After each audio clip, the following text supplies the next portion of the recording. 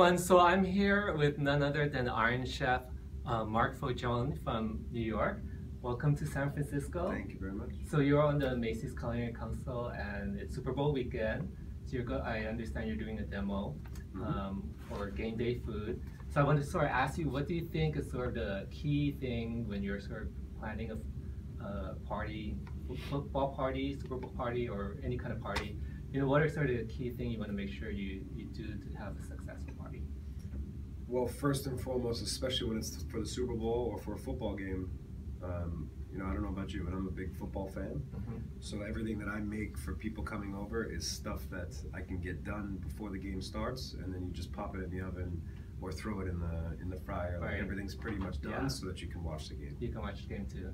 Yeah. I found out the hard way in my younger years, you know what I mean? Like to try and get a little too crazy, and then you look up and it's the fourth quarter and you haven't even watched the game. So you try to keep it simple. Yeah. Yeah. So do you mind telling us what you're going to be demonstrating today?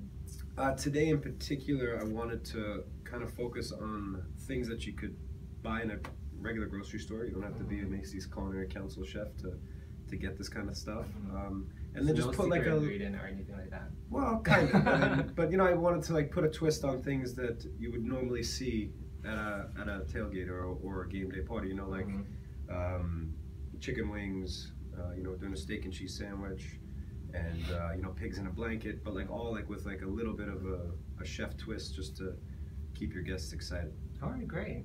So I also wanted to talk to you about your new restaurant, Lobster Press. Yep. That's interesting. You're doing sort of a fast casual, going into that market. What made you decide to do that?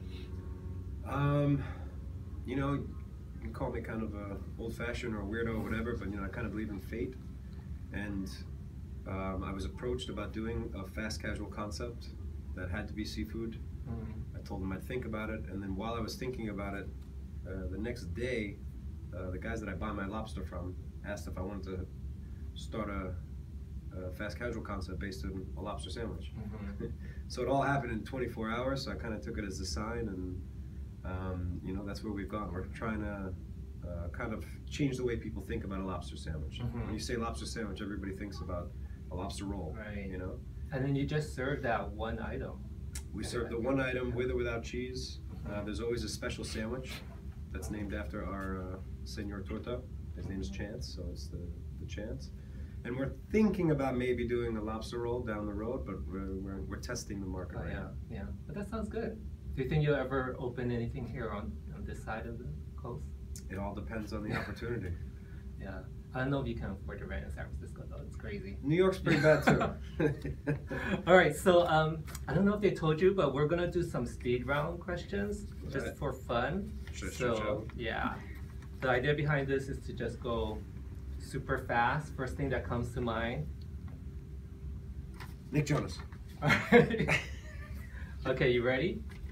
Okay, so first question, favorite ingredient to cook with? Extra virgin olive oil. Okay. Least favorite food term? Least favorite food term? Probably foodie. Foodie, okay.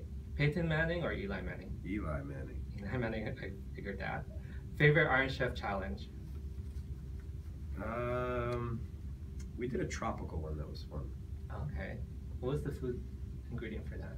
It was like tropical ingredients in general. Oh, okay. That was cool. A mix of things. Yeah, it was fun. Cool. All right, their favorite cut of meat? Hanger steak. Hanger steak, okay. What did you eat for breakfast? It's a funny question actually, because it was really good. It was some type of like tomato lentil puree with eggs and harissa. Oh, sounds nice. Was that at your hotel? Yeah, there's like a Middle Eastern restaurant in the hotel. Cool. All right, Lady Gaga or Beyonce? Oof. Depends on the situation. For music. That's the situation, we're going to stick with that. Which one is it? That's what I meant. It depends on the right. situation. I'll go Beyonce. Beyonce, nice. Okay, New York Giants or San Francisco Giants? New York. Oh, okay. You're in San Francisco though. Your least favorite food trend? Least favorite food trend? Trying to do too much. Okay. Bobby Flay or Mario Batali?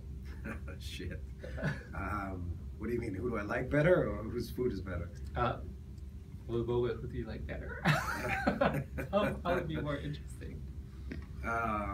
They're both very talented Oh, and okay. fun to hang out with. All right, I'm gonna let you be diplomatic. Okay, favorite food city to visit in the U.S.? San Francisco's up there for sure. Okay. How about San Francisco or Napa? My parents just moved to Napa, and I love Napa. going up there. Yeah, Napa's fun. Okay, favorite food city outside of the U.S. to visit? The most fun I've had eating outside of the U.S. was probably in Singapore. Okay. All right. Hashtag you probably use too much on Twitter? I don't think I've ever actually hashtagged. Oh, really? You to be don't? honest Do you with you. tweet? Do you tweet yourself? I do, but I don't usually hashtag. You don't hashtag things? All right. Last thing you want to eat before you die? That's a favorite question. Lobster press. Lobster press. And last question is your most embarrassing moment on TV? Most embarrassing moment on TV. When I bent over to pick something up out of the oven and my pants ripped. Oh no, that was on TV? Well, they didn't air it. Oh, okay, It they happened. edited it out. I full mourned the entire crew. So it's almost on TV. It's on TV somewhere. It's on TV. Somebody has that footage somewhere. Okay. All right, great. No footage shared for that. But thanks so much. That was all the questions I had. Cool. Enjoyed it. This story nice and quick. So thanks everyone.